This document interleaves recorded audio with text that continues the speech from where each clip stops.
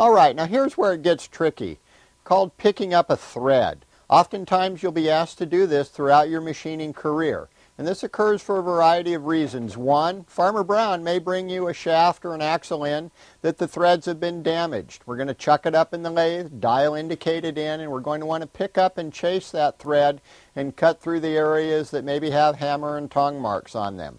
Another problem may arise where we're cutting a particular thread, the tool breaks, the tool is dull, and we go, I just don't like the quality thread that we're getting, so we remove the thread tool, we take it out, we sharpen it, we bring it back in, we make sure that our cutting tool is set to the proper height, we also align the cutting tool with the fishtail. Now comes the important part of picking up that existing thread that we've started to cut. On this particular sample that we're going to show you is 1 1/16 by 16. We've taken our cutting tool out, we put a razor sharp edge on it. Now it's time to pick up the thread and cut it to its final depth. So watch closely as I demonstrate the ins and outs of picking up a thread. I'm going to move our lathe into the back gear mode.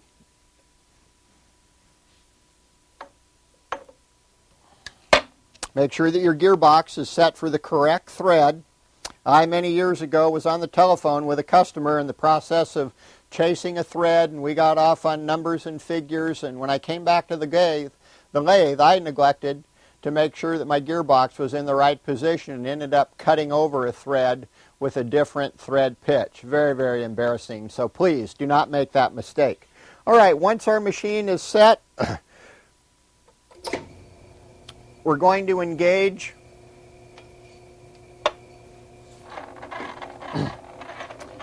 our half nut lever on the appropriate number. Remember, we're machining 16 threads per inch, so we can line up on any number or any half number.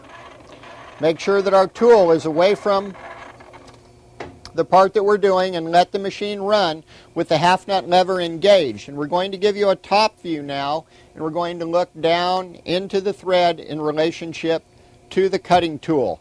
And you can see that the thread itself in relation to the cutting tool is right on the top or crest of the thread. So if we were to advance in the cross feed, we would simply cut right on the crown. So we're going to make a minor adjustment with the compound, and if you watch closely, we're simply going to guide, by the use of the compound rest and the cross feed, the threading tool right into the depth of our V thread. Okay, I like using a 3x5 white index card underneath the workpiece. This allows us perfect clarity and contrast so we can get an excellent view of the cutting tool itself actually mating into the specific V thread that we are cutting. Let's take another look at moving the compound and cross feed in to pick up that thread. Okay, just like on the old Etch-a-Sketch that we used as a kid, we're simply aligning that threading tool with the V thread. Okay, once our tool's aligned, it's now time to don our safety glasses, and let's finish up cutting that thread to full depth. Add a little bit of cutting fluid again to the top. We'll engage our machine. Now keep in mind as we finish up this thread that we're going to be using the cross feed, just like we did in our earlier threading examples, to take that thread to full depth. We'll just be taking 2 or 3 thousandths at a pass and start to clean up the thread, getting both sides of the thread nice and sharp and clean.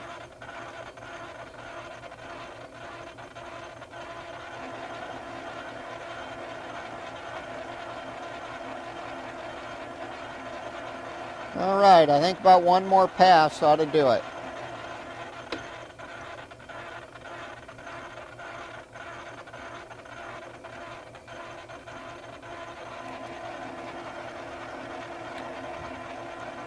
Make sure and use a good sulfur-based cutting oil or a molybdenum-based cutting fluid when you're cutting your threads. Never cut them dry.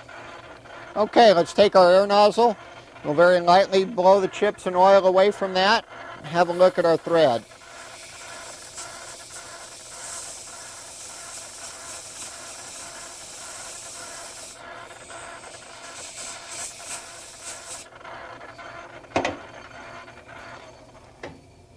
All right, we'll give you a close-up view of the thread. It's nice and clean on both sides of the thread. We've done a marvelous job of picking up the existing thread and again cutting it to final depth. This is something that you can practice. Grab a bar of steel or a piece of aluminum and practice picking up a thread, be it a fine thread or a coarse thread, until you get the hang of it. It's a very important part of your career as a master machinist.